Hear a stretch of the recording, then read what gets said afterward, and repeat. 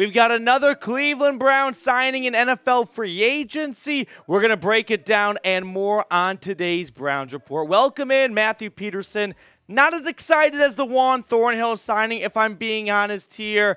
I always want to be optimistic about moves the Browns make, but this one, I hate to break it to you, I don't think it's going to do much for the Browns in the long run. But let's get to know Trysten Hill. So, Ian Rappaport tweeting out that former Cowboys defensive end Trysten Hill is expected to sign with the Browns. Source said, another addition to their defensive line, a former second-round pick.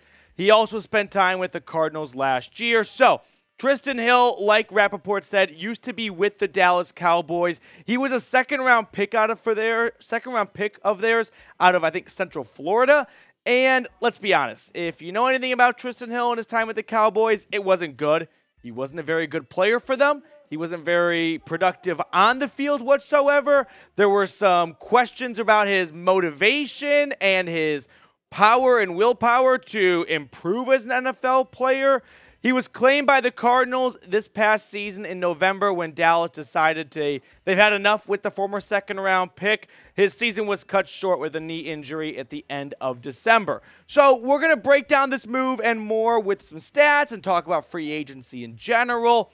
But are the Browns set now in free agency, right? They have made a number of signings, and maybe this is the last notable-ish one. I'm sure they'll add more guys to fill out the 90-man roster by the time August rolls around. But is this the last one that we really talk about and break down in a video? Are they set? Let me know Y for yes or N for no. So Trysten Hill, the last 4 seasons, guys, the stats speak for themselves, right? If anyone is going to try and present to you Trysten Hill is an immediate contributor and starter on this team, I think they're lying to you, okay? He had 1.5 career sacks through 4 seasons so far. He has struggled staying on the field. He has struggled with what some call an effort issue. This is a low-risk, medium-at-best reward type of signing. I hate to be the Debbie Downer, the rain cloud, but no, I can't pretend like every single signing is going to be a Pro Bowl signing for the Browns. The expectations, in my opinion, are his salary, and that is likely vet minimum. So if he's getting paid $2 to $3 million, if that, fine by me.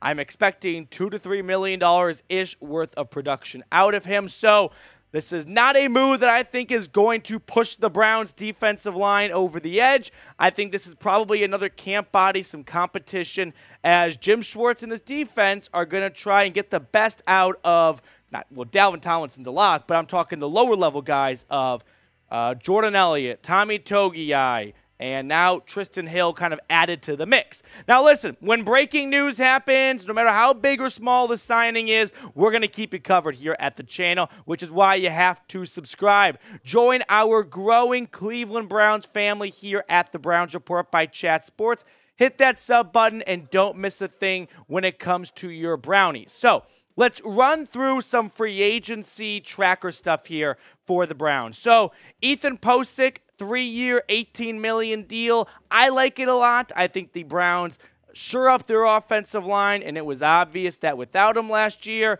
things were a bit rocky in the run department. Obo Okoronkwo comes over from, am I getting that right? I really hope so. Okoronkwo comes over from Houston. He definitely is an ascending player. There's a lot of positivity and buzz around this move.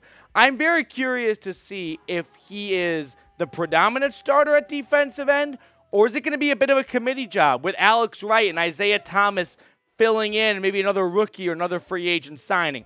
Dalvin Tomlinson, that's a great signing. Love that. A real run stopper for a change.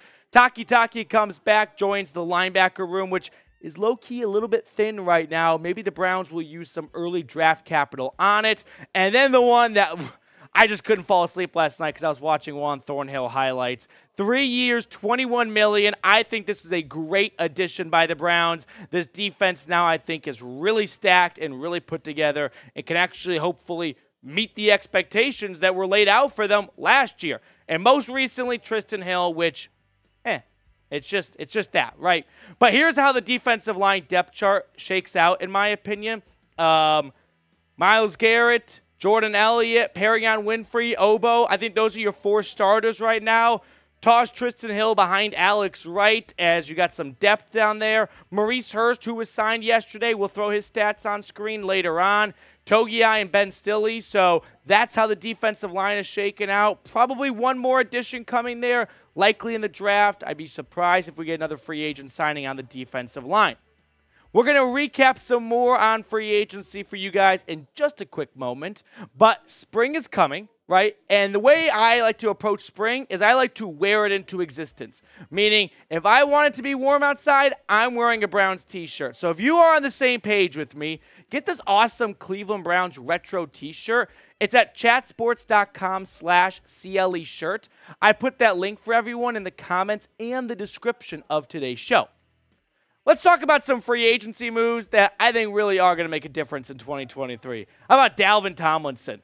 I'm just going to continue to look at his stats and continue to look at that big, beautiful face of his because it will not be smiling when he meets Joe Mixon, whoever, in the middle of the line of scrimmage. No, he is going to be an absolute run stuffer. And then coming over from the Texans, originally with the Rams, it is Obo Okoronkwo. Did I get that right, Coop? Okoronkwo. Well, he was at Oklahoma, and Chat Sports is based in Dallas. So the office is pretty split between Texas and Oklahoma. All the Oklahoma guys in the office rave about him. All the Texas guys in the office hate him. So to me, that tells me he was probably pretty good. Hopefully we can get that kind of production in Cleveland. Then, most recently, last night, another signature Andrew Berry, 11:30 p.m. signing. I had to pause Outer Banks in the last episode, too, so you guys know I'm committed. Maurice Hurst, 78 career tackles. He had a really good start to his career with the Raiders. Unfortunately, he's played, I think I said, 13 games since 2020. Missed all of last season with torn triceps. Former Michigan Wolverine was originally supposed to be a first, maybe second-round draft pick, ended falling all the way to round 5 due to some medical concerns. But if that first-round potential can be untapped in Cleveland, man, that's going to be a really good sneaky pickup for the Browns. So the news one more time here. The Browns added Trysten Hill. I think my reaction sort of tells you what my expectations are for Trysten Hill on this team, which is, hey, if you can make one big move, one big play at some key moment, I'll eat all my words. But for now, no, I'm not going to just sit around and do an elephant walk around this guy and pretend like this is an absolute A-plus signing and he's going to come in and put up huge numbers. No, this is another camp body probably that's there for competition. And maybe we're going to get one more run-stopping defensive lineman because that's not really his forte. But listen, Andrew Berry, it seems like he does have a type. And that type is former top picks that other teams think are done that he looks to resurrect. Takk McKinley, we've got this guy now, Trysten Hill. So he's got a type, right? Some like blondes, some like brunettes. He likes former first and second round picks that other teams deemed washed that maybe are washed, but hey, if you can squeeze a season out of them for the contract you're giving, I'm not going to stop you. Appreciate you for tuning into today's show. I'll see you guys later, hopefully. By the way, if you're watching right now, you've made it this far in the video. Let's end with this. None of the YouTube blah, blah, blah stuff. Someone give me a March Madness upset for tomorrow, Friday. When it's all over West Virginia, and now, financially, I'm not in a good spot. So someone please get me back from the red. I need a win tomorrow. So if you're watching all the way to the end, you're a real one. I need a lock, and if they lose, I'm coming for you.